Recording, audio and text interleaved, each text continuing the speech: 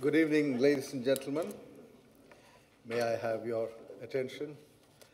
If you're all seated, we can get straight into the lecture by Dr. Shahid Javed Burki.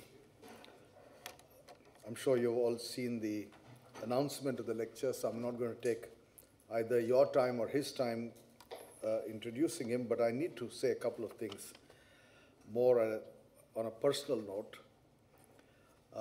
I've read Dr. Burki for many, many years. He continues to be a regular columnist, but he used to be a regular columnist in the 1990s. But the first time I had to read him as part of my job was when I was working for the Prime Minister of India. And one day the Prime Minister called me in and said, "There's a friend of mine called Shahid Javed Burki, and he's writing a regular column in the Dawn. And I want you to get me every single column of his and keep track of whatever he writes and make sure that I read it." And so for more than a year, he wrote a series of articles, about 10 of them, a series of articles on Pakistan, on the Pakistan economy, and on South Asia in general. And so as a part of my job, I was required to keep track of his writing. And I must confess, I was immensely impressed by the range and depth of his scholarship, and more so by the courage of his ideas, which I think have gone a long way in shaping thinking within South Asia and in shaping perceptions about Pakistan in the world as a whole. But today, Dr. Burki has come to speak to us on a subject that he's been engaged with in the last few years. I must also add another personal note that I had the pleasure of working with him. We were colleagues for a few months at the Institute of South Asian Studies in Singapore, where he continues to be a visiting fellow, and I spent a year as a visiting fellow. And during that period, Dr. Burki started looking at Asia as a whole, has written extensively on the impact of China on Asia and on the global economy. And more recently, he's been looking at what's happening in the Arab world. And therefore, I think very appropriately, we chose the subject, the Arab world's place in a changing global economy. Dr. Burki is a Rhodes Scholar. He was at Cambridge and at Harvard. He has been a civil servant in Pakistan for many years, a minister for finance, and then for several years worked in the World Bank, rising up to the level of the vice president of the World Bank. Today, he lives in the United States. He works out of Singapore. He flies into Pakistan to advise the president. And therefore, we are delighted that he's found time to spend this weekend here in Bahrain, speaking to a very distinguished audience, Dr. Burki, who have come for the second time this month, in the course of the last month, for a discussion on the global economy. We had a lecture here by Charles Robertson on the impact of what's happening in Europe on the world economy. And therefore, we are delighted that we can hear you on what you see as the impact of what's happening in the global economy on the Arab world. Dr. Burki.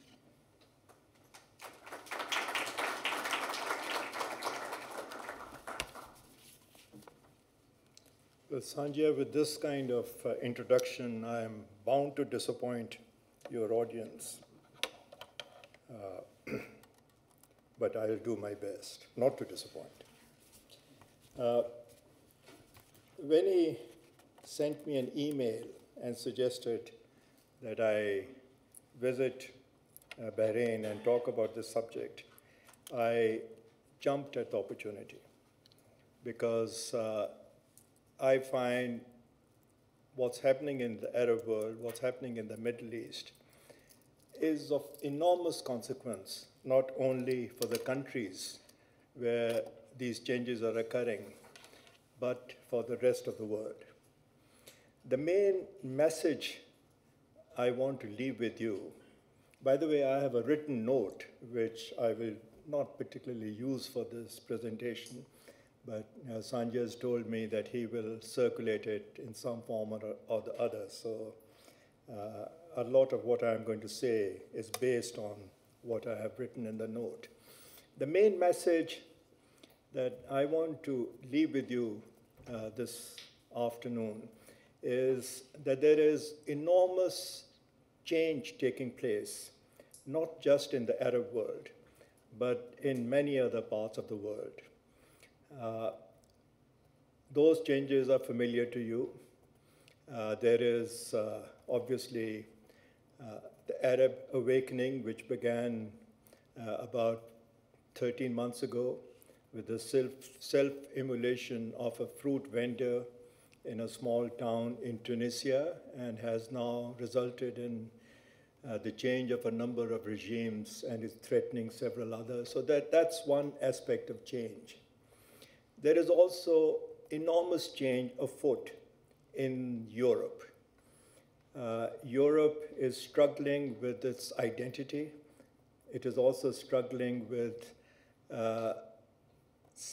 finding some kind of a solution that would preserve the union and maintain the common currency that they put in place. My own view on Europe is that they made a mistake in combining politics with economics. Initially, the European Union, when it was composed of about a dozen countries, was a viable economic union.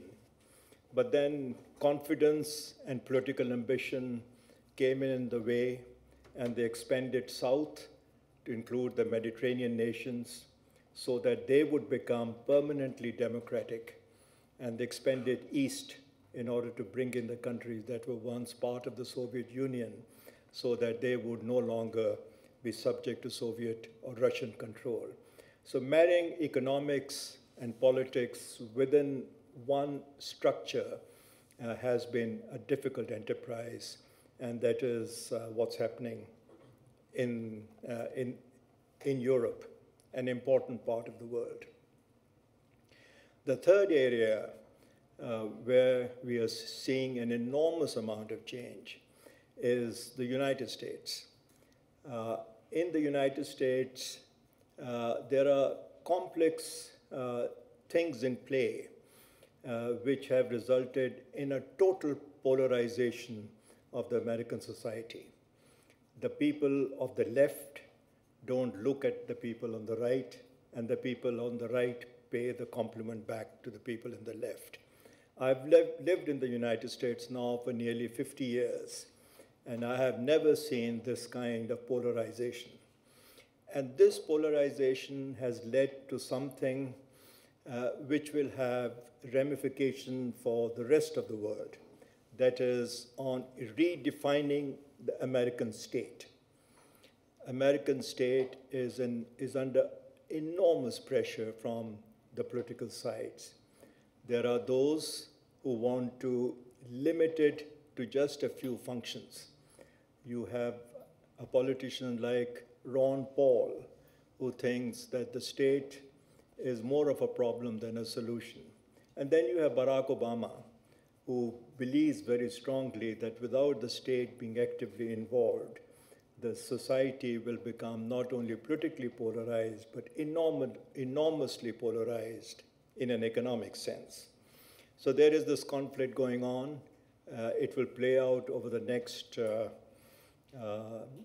year and a half, or less than a year. There will be elections in the United States in November, and those elections will have tremendous amount of significance for the rest of the world. Then you have the rise of China. China is a country that I studied for 7 years when I was in charge of World Bank's China program.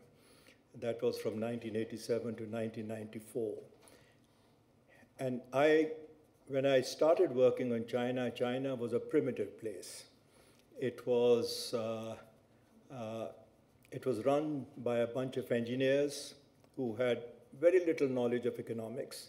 In fact, once, very early on in my career, I was asked if we could give a lesson to the senior leaders of China on macroeconomics.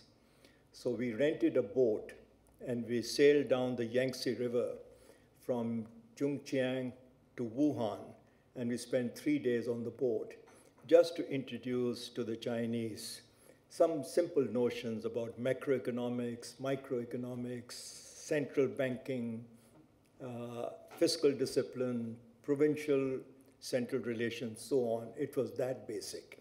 And now, that was 1987, 25 years later, you have Chinese economists beginning to dominate the world and some of its institutions. The chief economist at the World Bank is now of Chinese origin. Then you have India, source of enormous strength in South Asia, with rates of growth of about 7 to 9% a year. But what's more encouraging about India is that it has found a way of focusing on the development of a small proportion of people in its vast population to enter the service sector. And this part of India has done extremely well.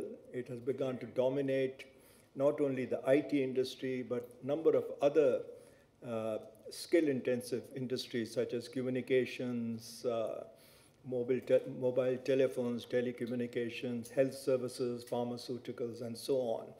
So India is also rising, as Barack Obama said in his visit to India a year or so ago, that India is not a rising nation, but India is a risen nation. And then you have my own country, and I talked about this for an hour with a smaller group, where there are lots of problems. These problems are the product of a number of circumstances. The country is faced with what I call a perfect storm. How it will come out will depend to some extent on how other parts of the globe will deal with their problems and deal with the opportunities that they have. The point I'm making is that there is an enormous amount of change taking place, not just in the Arab world, but in all parts of the world, or all major parts of the world. The unfortunate aspect of this is that each part is so focused on itself, so consumed with what is happening within it, that it is taking very, very little time to see how it should relate to other parts of the world. There is interest in just ourselves, our communities, and the countries in which we live.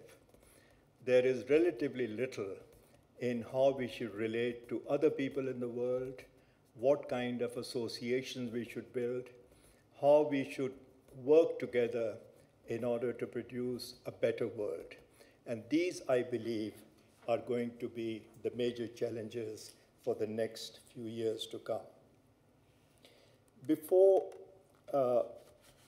going on to make some suggestions on how these sets of changes can be handled, let me mention to you 2 or 3 changes that have begun to affect at the way policymakers look at the world. The first one has happened over here in the Arab world, I used to call it Arab Spring, but I'm told it is a sensitive nomenclature. I should shift to Arab Awakening, so I'll call it Arab Awakening. Arab Awakening has done 2 or 3 things which all of you recognize and read about and discuss. One of them is that people who are affected by it, people who have brought it about, were extremely concerned with what political scientists some 20, 30 years ago, or maybe even longer, 40 years ago, used to call relative deprivation. I had a colleague and a professor, Samuel Huntington, who won fame by writing this book on the clash of civilization. But before he wrote that book, he wrote another book in which he talked about political order in changing societies. And he made a very interesting, and I worked with him in those days when I was at Harvard. And he and I used to talk about this, and he used Pakistan's case as one of the cases he examined. His point was that even in a rapidly growing economy, which Pakistan was in those days, growing at a rate of about 7% a year, if people are left out, they are going to question the system and they are going to ask to be rewarded by the system. And if that does not happen, and if the society is institutionally weak, these people will get up and they will ask for participation. And that's precisely what happened in a number of countries, including my own, starting with the fall of Ayub Khan and later on with the fall of Bhutto. About the time Huntington was talking about this, another person, an economist this time, came up with the notion that there are possibly 3 reactions to this kind of feeling of deprivation: exit, voice, and loyalty. And he wrote a book on that subject. His point was that those who are deprived, those who are disgruntled, those who are unhappy with the system will make 3 choices. They will either raise their voice, or they will continue to express their loyalty, hoping that things will change from within, or they will simply exit the system and create problems from the system from outside. The man who did this, his name was Professor Hirschman from Princeton, and wrote a very neat little book under the title of Exit, Voice, and Loyalty. This is what we have seen in Arab Awakening. That particular act of self-immolation, that particular sacrifice, gave people the jolt, particularly those who felt that the system had left behind. And they then, and you know this better than I do, they were prepared to go onto the streets or gather in the public squares and demand change. And they were not prepared to take anything less than change. Change happened relatively easily in Tunisia and in Egypt, somewhat more with somewhat greater difficulty in Libya, and now other countries have come under pressure, and one doesn't know how that is going to play about. What's happened in these countries where the change has already come and is now becoming a part of the new order, what has happened in them has 3 aspects. And these are very important in order to understand the main subject of this presentation, which is Arab world in the changing economy. The first one is that there is collapse of what I will call the grand bargain. There was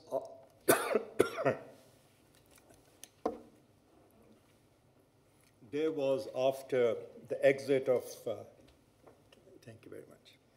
There was after the exit of the colonial powers from the Middle East and the discovery of large amounts of hydrocarbons in this part of the world, a grand bargain, an implicit bargain. It wasn't enshrined in any kind of treaty, but it was there, and people understood that it is there. It had, according to my way of looking at it, 4 aspects. One was 3 of those were expectations on the part of the West, particularly the United States. This was that the flow of oil will not be disrupted the way it was disrupted twice in the 1970s. That oil will continue to flow at a market price, and that no interference would be made in the working of the oil market. The second was that shipping lanes that are so critical for the movement of large ships that carry oil would be protected from interference. The Suez Canal and other areas around the Persian Gulf, that individual countries will not make any attempt to interfere with shipping in these. The third was that the state of Israel will not be disturbed, will not be challenged in terms of its existence, and that, if possible, Israel would, over time, become a part of the newly defined Middle East. And two peace agreements were signed with that end in view. In return for all this, the fourth aspect was that the West would tolerate authoritarian regimes to govern in these countries. And wink, wink, nod, nod, if these regimes happen to be very corrupt, if they were accumulating a lot of wealth, if they had a lot of riches to dispose of, these will be allowed to be sent to the banks, financial institutions, real estate of the developed world, and particularly Europe. There was a fifth one, which I've just begun to think about, so it is not fully developed in my mind as well. It was enormous purchases of arms by defense systems in the Middle East to keep the defense industry running in the West. So this was then the grand bargain, and my view is that this grand bargain is broken, and it cannot be revived in its original manifestation. It will take a different form, and there will be a series of grand bargains, not just one. And it will be interesting to see how those are developed. So that's one change. The second change I want to talk about, which is happening in the global economy and which has tremendous amount of significance for this part of the world, is what I describe as the demographic convulsion in much of the industrial world. You know this, I'm sure, that most countries in Europe, barring one, are either faced with declining populations or have steady populations. Populations of Italy, Spain, several other countries in southern Europe, in Sweden, Norway, Finland, Denmark, they are declining. If you take out the little bit of immigration that is coming into this country. The population of Germany is now going through zero growth. Population of Russia is declining the most rapidly. The consequence of this is that these countries are becoming countries of aging populations. Now, my view as an economist who has a certain amount of expertise in looking at the contribution human resource makes to economic development is this, that no society with an aging population can ever afford to be dynamic, can ever afford to be at the cutting edge of movement, can ever be innovative. It is the young who do this. My initial discipline was physics and mathematics, and I was told that once you have crossed the age of about 25, the prospect of doing anything serious is gone. Your mind is no longer that nimble that you need to do serious, fancy mathematics. Reason I switched to economics, where in economics you can do fancy things anytime in your life. So with that kind of aging population, it is difficult for Europe to stay at the cutting edge. It is also difficult for Europe to remain fiscally responsible, because these countries, during the time when their population factor was in balance, created social security systems which they cannot afford to pay now. And either they will have to cut down their social security systems, or they will have to bring in new people from outside. Without immigration, and when I talk about immigration to Europe, it will have to be immigration of colored people, possibly also of a religion which currently has a very bad name in Europe, Islam. Unless Europe is is prepared to reconcile itself to that kind of cultural, social change, it will be weakened economically day by day. The second change that is taking place, or third if you count Arabian awakening, is by way of the changes in the industrial production system. This is something that is not always recognized, but is a fascinating development that has occurred over the last 20 years. If you look at any major supplier of finished articles of consumption anywhere in the world, you will find that the final product was made from parts imported from all over the world. The New York Times recently did a very interesting case study of Apple, the iconic US company that has given us things like iPad and iPhone, touch phone, and so on and so forth. Last year, if I remember the numbers, they made about 63 million of these articles. They employ 700,000 people to make them. 650,000 of these are located in China and other countries of East Asia. Apple employs in the United States. Of these 50,000 people, about 5,000 are extremely talented engineers who develop the product and write the algorithms on which they are run. The rest man these very fancy stores that Apple has all over the world. So in other words, what is happening is that the companies are producing products, selling them in their markets, but the products that are produced are not produced within those countries, they're produced outside. Today, the largest component of international trade are parts and components. They are not finished products. When Boeing announced the manufacture of its new Dreamliner 787, 60% of it is made outside the United States. A significant part of it is made in China.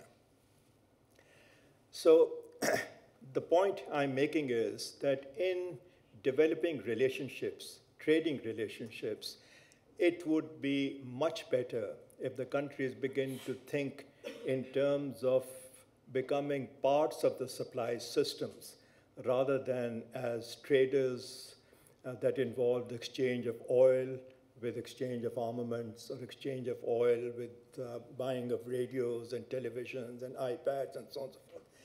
It has to be much more sophisticated than that. The third change, or the fourth change, that is happening is in the movement of people. I've already alluded to this by way of explaining the demographic decline of Europe. But when you look at the Middle East, you find that it is not a homogeneous geographical space. It is made up essentially of two different kinds of societies and two different types of economies. You have relatively small countries, small in the sense of the number of people living in them, but have very large exportable surpluses of carbohydrates. Then you have large countries in terms of large number of people living in them, but very little oil or gas to export. In fact, most of them are importers, net importers of energy. So you have these two sets of countries in the Middle East. A large number of them exchange population within them. You have Egyptians and the Palestinians working in the Gulf states because there are many more opportunities over here. But you also have people from my part of the world, India and Pakistan and Bangladesh, also working in the Middle East. What is happening, therefore, is that as the global economy changes, as Europe becomes restrictive about letting new people in, as Americans become somewhat queasy about importing people from outside, although their demographic situation is such that they will not be able to avoid it because the latest report by the Department of Commerce, which is responsible for counting people in the country, is that by the year 2040, more than one half of the American population will be made of non-white. In other words, the white will become a minority.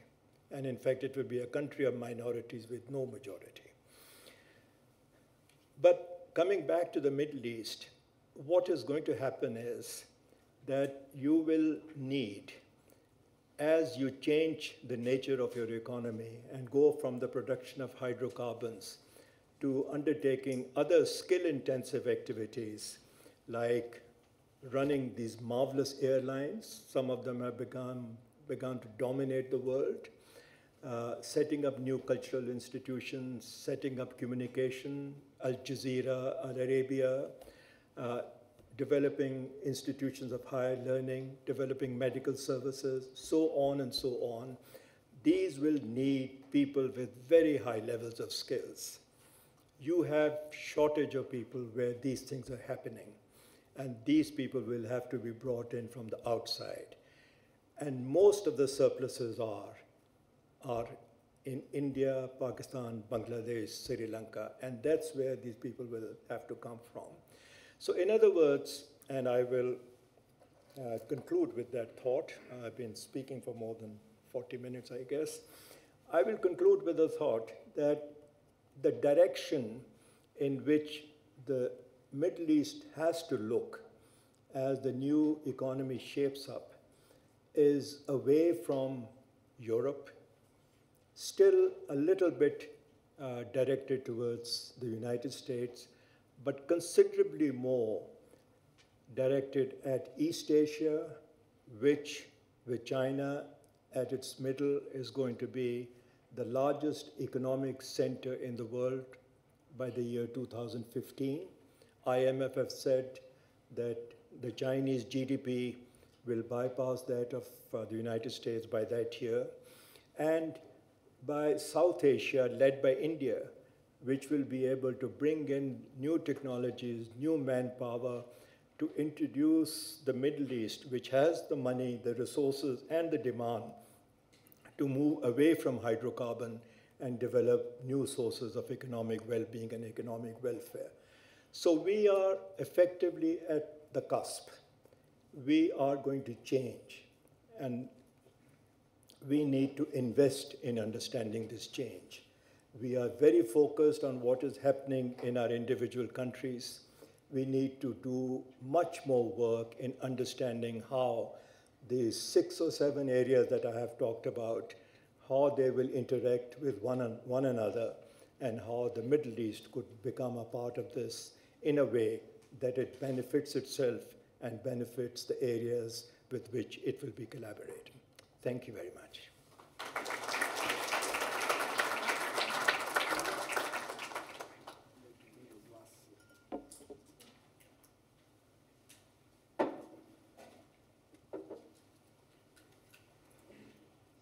Thank you, Dr. Burki.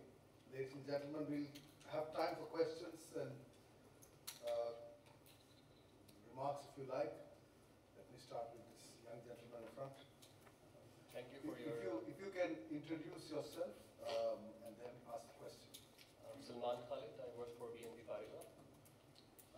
My question is, within the Arab Spring, you see probably the largest player would be, in the long term, will be what happens in Egypt, in a sense.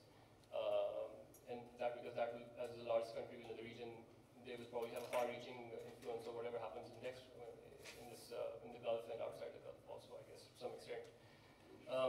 Comparing Egypt to, let's say, some other large Muslim countries, let's say Pakistan, Turkey, and Indonesia.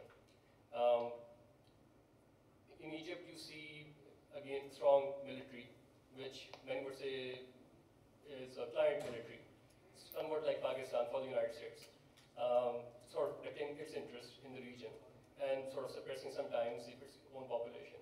In Turkey, you have seen a transition of civilians over the military, finally, after 2 decades of fighting back to back. Indonesia is perhaps somewhere in between the two at this point in time. Where do you see Egypt heading? Compared to these countries, do you think it's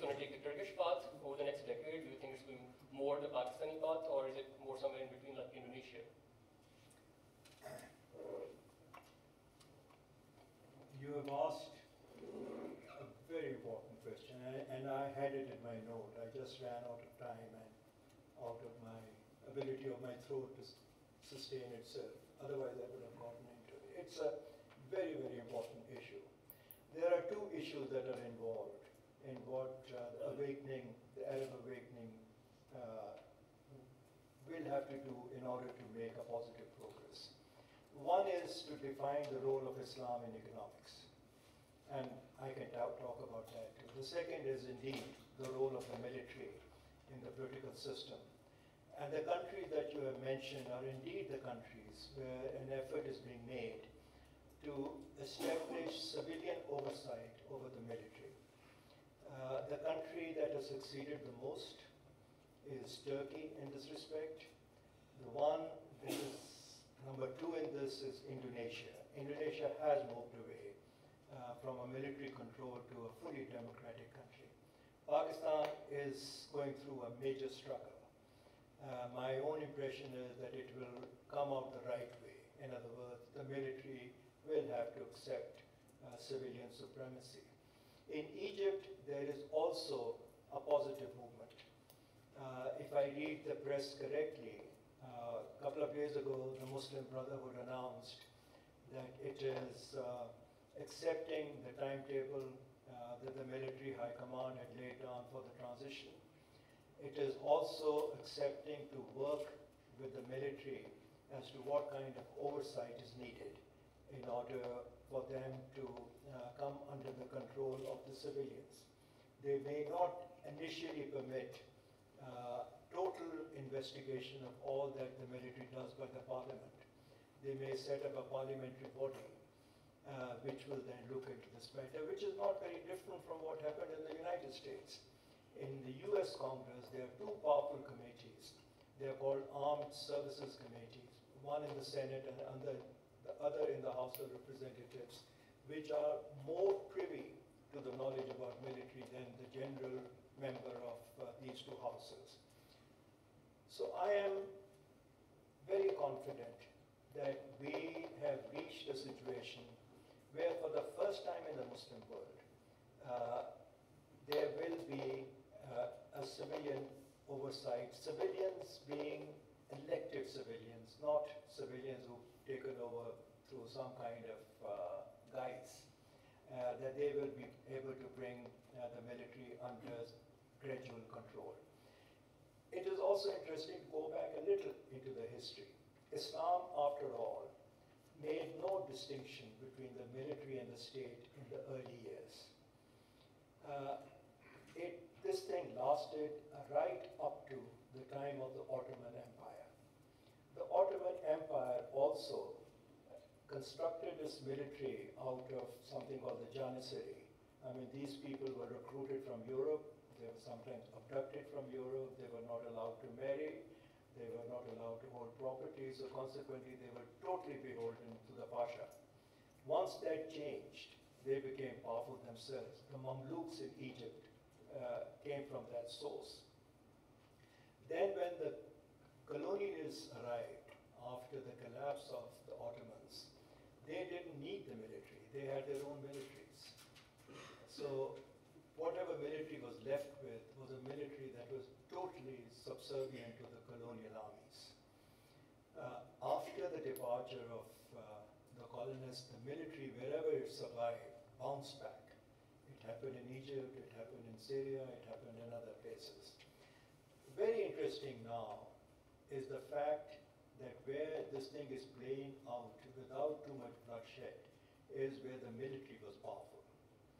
It was able to understand and read the writing on the wall, that if it resists, there will be a lot of blood. And so they gave in quickly in both Tunisia and in Egypt. There was no military in Libya, only a bunch of, what are these things called, militias. And therefore it was a messy thing. And Syria is a different thing altogether. So I see military being now embedded in the new political systems that are coming in. It will take time, it won't happen overnight. It will go through the kind of thing that Pakistan is going through at this point. But I think the trend is in the right direction. But while I'm at it, I might also talk a bit about Islam and its economics. Now, I've studied Pakistan very carefully for the last 50 years. The only attempt that was made to Islamize Pakistani economy was during Ziaul Haq's time. It was not a real attempt. It was more for the show. It was a dressing. You don't call it interest rates, you call it profit, and yet the system works as it does. But what's very interesting at this point, at least from the way I look at things, is that the total failure of capitalism in the West to deliver to those who have been left behind has led to an enormous cry out in the United States, in Britain, in France.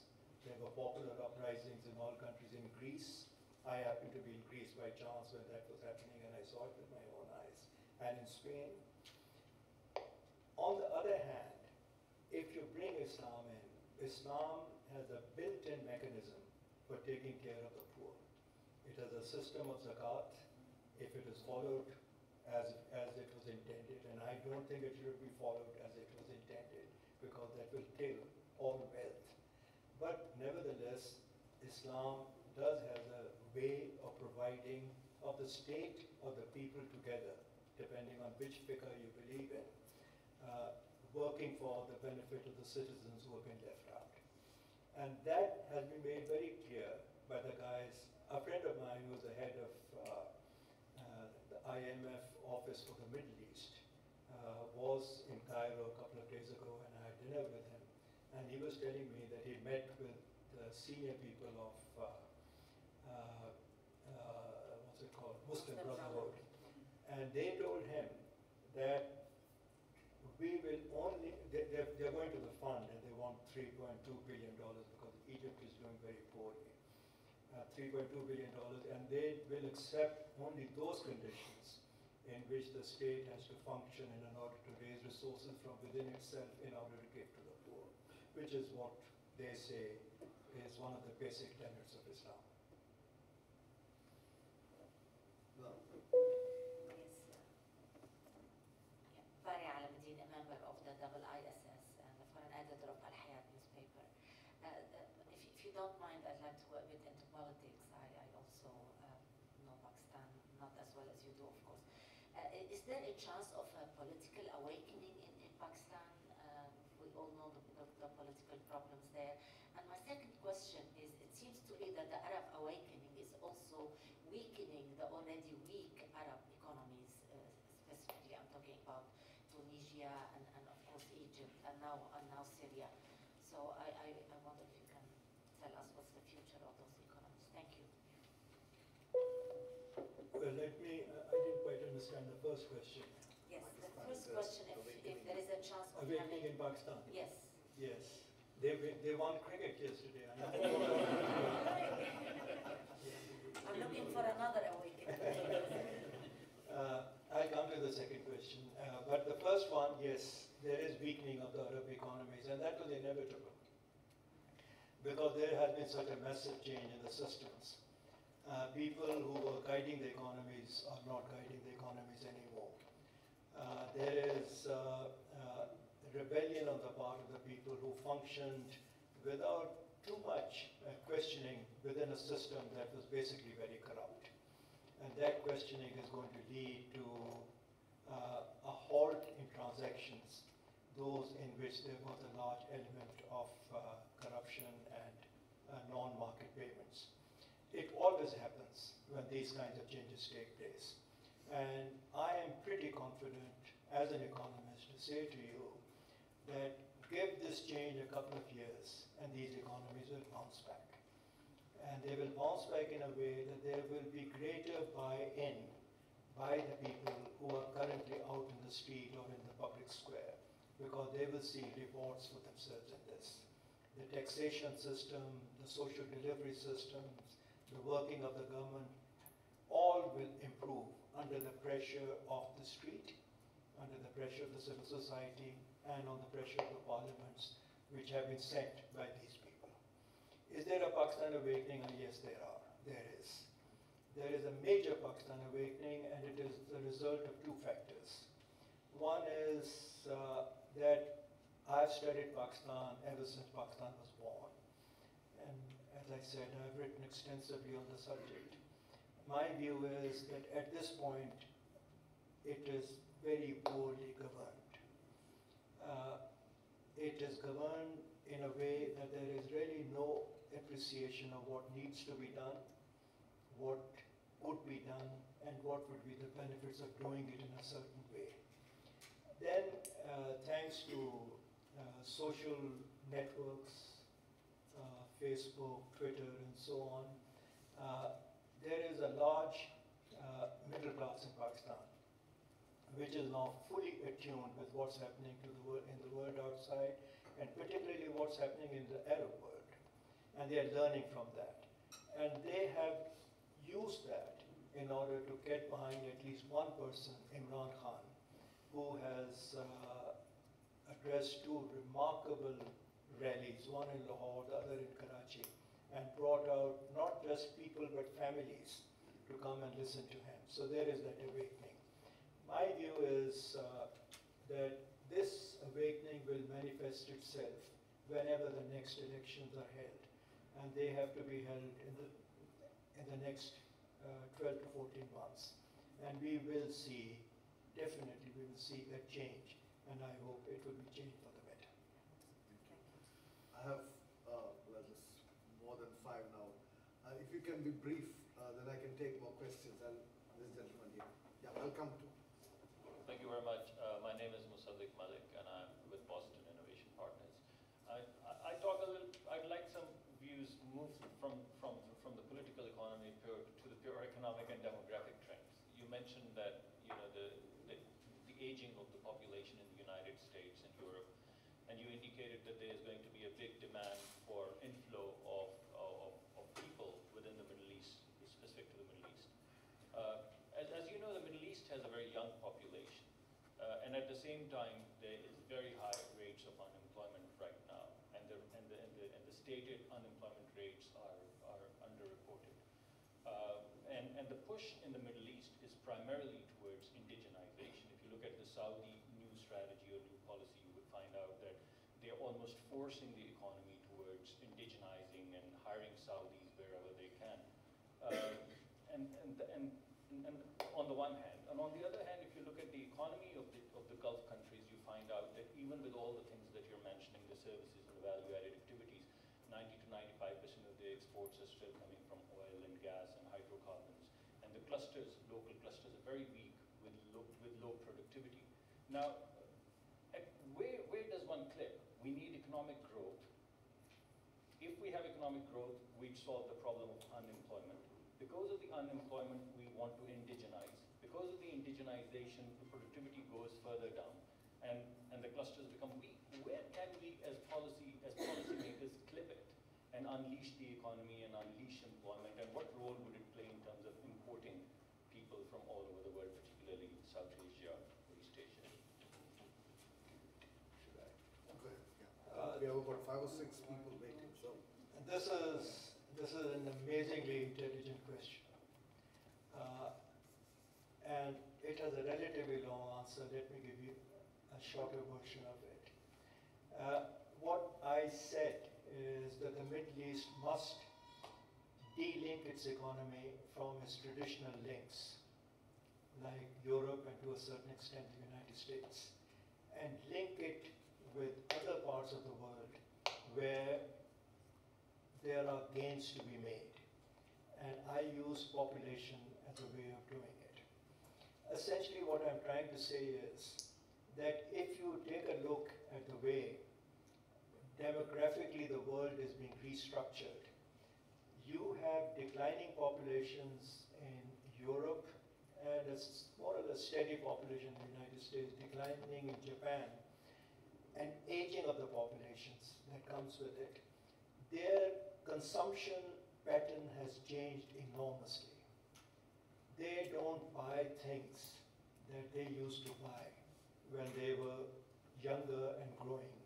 Old people don't need iPads and iPhones and watches and things like that. They buy services. They buy healthcare. They buy entertainment, tourism, and so on. And these are all labor-intensive and knowledge-intensive services. So what's going to happen is that the trade with these have to take the form of trade and services produced by highly skilled people. And that is happening to some considerable extent in the way India has carved out a role for itself in these markets. And there is no reason why the Middle East, particularly those countries that have surplus population, can't do the same. There is no reason why Pakistan could do that. Because there is no shortage of demand. It is going to explode. I see it all the time in the United States. How much demand there is for services or in products that are embedded, in which services in which products are embedded. So that's where, on the other hand, you have China growing at 8%, 9%, you have India growing at 7, 8%. They have need for what are usual type of things. Consumer goods, toothpaste, things like that. If you remember, Alan Greenspan, in a book that he wrote just after he retired, said the global product in the developed world is becoming light. And he was talking about weight. Knowledge does not have weight, materials do. So he said that what we are producing is practically weightless. What China and India and Indonesia and Malaysia are producing have a lot of commodities. So that's where the direction of trade has to be, and that's where the employment will come from. And that's why I said, maybe I should have said with even greater force, that the linkages that the Middle East makes has to be linkages where there is growth in this kind of demand. With China, with India, with ASEAN, with Africa. Africa is now waking up. Africa is now coming up. I was reading a story about this development of a telescope, which is going to be the world's largest telescope, and it is likely to be based in South Africa. So things are happening around you, which mean that you have to move away from what is very distant, the United States, to places that are close by. Before I ask the next question, I must add, Dr. Burki, and for the information of our audience, that in this very room in October last year, we had a conference on precisely the subject of the Gulf and Asia, and all the papers presented at that conference are available on the IISS website. In fact, many of those papers discuss precisely the kind of issues that you refer to about the growing linkages between the economies of Asia and the Middle East. The next question, yes, sir. My name is Jassim Hussein, ex-parliamentarian in Bahrain, economist from Bahrain. Stay in the GCC or the Arab world. You say very nice things about, indirectly about like Ittihad or Emirates or Al Jazeera. Now, do you think that these things are sustainable in the absence of true democracy in GCC? In other words, do you think GCC is really heading for democracy or must head for democracy to ensure things like transparency, accountability, governance, really, this changing environment. So really, the good things that we're having GCC, can they be continued without true democratic establishments? The question is whether it would happen or whether it can happen. I must know whether the kind of bright spots that you see, like the Al Jazeera or the airline business, all of this, can it be sustained without democracy? That's it. I think democracy certainly helps. You make things accountable to what the people want. Al Jazeera is promoting democracy. Al Jazeera is bringing voice of the people not only to the Middle East, but even to the United States. I am often invited by Al Jazeera in Washington to speak at some of their sessions and so on. The interplay between the type of forces that you have talked about. And democracy, at least is my belief, is very, very strong. And unless people find that they are being served, they will not have much use for these things. I'm also impressed. I travel a lot. Since Pakistan is virtually unconnected with the West, I travel through various Gulf states, and I also use American Airlines. I am amazed at what things like Qatar and Emirates and Gulf Air and so on have been able to do. There is a combination of sophisticated management, which is mostly imported from outside, and service in the cabins, which is also mostly imported from outside, but from different parts of the world. And that particular model is proving to be very successful. So, since I am so wedded to democracy, and since I am an economist who has always looked at what contribution economics can make to the welfare of the people, my view is that unless by accident you acquire a very enlightened leader who has no other interest than doing well for the people, lack of democracy does not work for people. The Ambassador of Pakistan. Okay, thank you for a very enlightened talk. I'll take a very strict view of this topic, and within that, I was interested to know how do you see the role of this huge pile of cash that the oil-rich Arab countries are basically accumulating. It seems to me that the price of oil will continue to be steady, and that means for countries like Qatar another $200 billion a year of accumulation, and there are many other countries like that. So within the context of world economy, this surplus at a time when a lot of regions, including the US, they have basically accumulated a huge debt, the country on the other side. Europeans, they're also clamoring for more cash. They also have a huge debt, many of the European countries. So, and of course, there's this whole developing world, which is clamoring for cash because they need investment in infrastructure and everything. So what will be the role of this money that the oil-rich Arab countries can continue to accumulate in the coming years? Secondly, what kind of clout would that money lend to these countries? Because we have seen a new phenomenon in countries like Qatar, a very small country, the local population is probably a couple of 100,000. And they have set up a media company of global significance. They're buying properties all over the world. And they're very smartly investing their money, which gives them a lot of clout. So probably the UAE has some examples as well. Lastly, what could be the impact of this money on the global politics when they could be competing self-interest, competing for this money, and also, of course, like the oil itself as a commodity, which inspires a lot of politics because there are a lot of big actors who need that. So how do you see all this? Yeah, that's, Mr. Ambassador, that's a very interesting, very important question. I'm glad you asked it, because my view is that it fits in very well with the main point I'm making over here. It fits into this as follows. As you said, a large number of these countries have now a large number of reserves, very large reserves. And they are sitting on them. They are being invested in the treasuries of the Western world.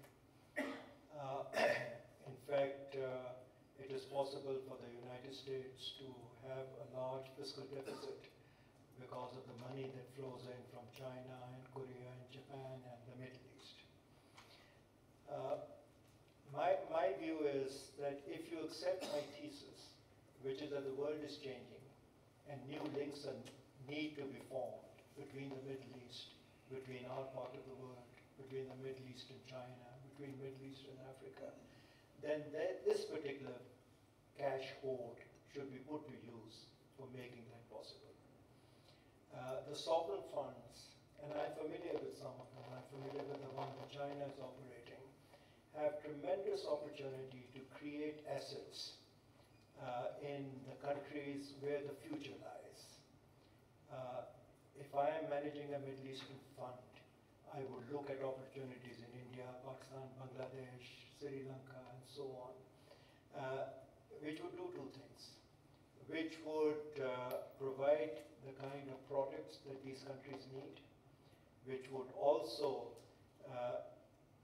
create stronger links between these countries and our part of the world. At this point, there is another, I said there are several grand bargains, and one of the grand bargains I could have talked about is a grand bargain between the labor importing countries of the Middle East and the labor exporting countries of South Asia. The bargain is that South Asia will provide whatever manpower is needed under the condition that that manpower will not do politically irresponsible things when they come to these countries. It is implicit, it is not explicit, but it is working. So I am saying that this needs to be developed much more. Rather than bringing in very low level of skills, it might be useful to start associating very good educational and training centers that are being set up all over the Middle East with those in India, Pakistan, Bangladesh, Sri Lanka, and so forth, so that our surplus populations get very well embedded in their growing economies. And then the reverse flow comes in not only in the form of remittances, but also in the form of people who acquired some very basic knowledge in things like education, health, entertainment, aircraft flying. India is having lots of problems these days with its privatized civil aviation industry. A better association between India and the Middle East perhaps could make an input into this. Pakistan's PIA is gone. Although that particular airline was responsible for setting up Emirates and so on. So there are all kinds of things can be done once you begin to recognize, and here I'm addressing the Middle East, that you have to reduce your dependence on the West and increase it on the East, and in increasing it on the East, come up with new ways of doing things. And these will be that we will use our enormous cash balances to provide you with development, and in return you will provide us with the kind of human resources we need. We are running out of time, but I'll take a couple of people who already raised their hands. Yes, sir. Ali Fakro from Bahrain. I just wanted really to put a word of precaution regarding the situation in the Arab world. I personally think that we are in the midst of a process until now. A process that we don't know where it is going exactly. And this is fair. Whether you call it Arab awakening, or you call it Arab Spring, or you call it Arab revolutions, or Arab political turmoil, actually all of these apply to a certain extent to different areas of the Arab world. But the important thing about all of this is that whatever is happening in the Middle East, or in the Arab world actually, the problem is that revolutions in history, throughout history, are mostly internal. But revolutions and Arab awakening here is highly affected by so many outside factors that these may affect what will happen in the long-term future. The West has its own view of where this Arab awakening should go. Israel is playing a role. We have actually, the Gulf states have their own views about what will happen, what should happen in Egypt or in Syria and so on, and we are seeing this. Personally, I think we should not be taken much by some of the things that we see and we think they are very important. Take, for example, Al Jazeera. Yes, it is a very impressive TV station and so on. But can one be sure that Al Jazeera will be there 10 years from today or 15 years from today? Because Al Jazeera has not been created by a society. It was created by one or two or three or four individuals who happen to be there and they believe in this. But 10 years from today, if anything can happen, Al Jazeera as an institute will collapse immediately. And this is applicable to Emirates Airline and to Qatar Airline and all of these that we are seeing around us.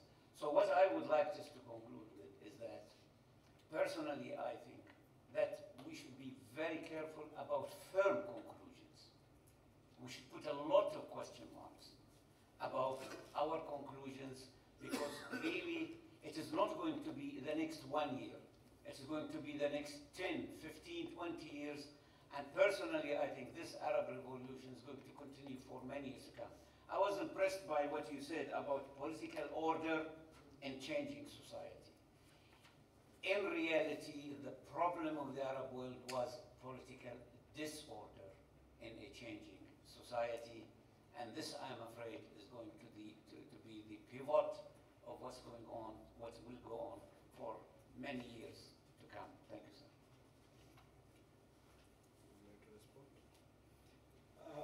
I take your point, but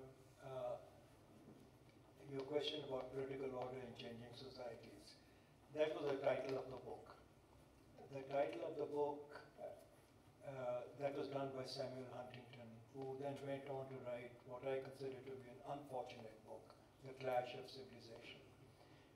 What he was saying was that when political order is established in a way that it does not provide for the entire citizenry, what happens is that it produces disorder. And then when that disorder is produced, it can reflect itself in several different ways. In giving voice, in becoming violent, in just quitting the system. That was his point. Yes, sir. Thank you. I'm Sami Haddad, Chargé d'Affaires of Lebanese Embassy. You spoke about new directions in the Middle East region, and you mentioned as well the population exchange within the region. If we think about the immigration from and to the region, first, what would be the impact of what's happening in the Arab world on the immigration and population movements from and to the region? And second, could you please a little bit elaborate on what you think or expect would be the impact of what's happening in the Arab region on the Arab economics? Sorry, what was the second point? What do you think and expect the impact of what's happening in the Arab countries As a result on the of- economy? As a result of interstate migration? No. Second is what is happening. That was in the first countries. Hmm. How will they impact the economies today?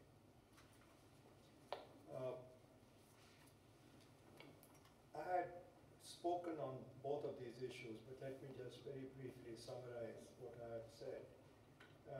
I had said that the Arab world is not a homogeneous world. It has countries with very large population but with very few resources. And then it has countries with very small population but with huge resources. And there has been interaction between these two parts. There is flow of migrants from Yemen to Saudi Arabia, from Egypt to Saudi Arabia, the Gulf states, and so on and so forth.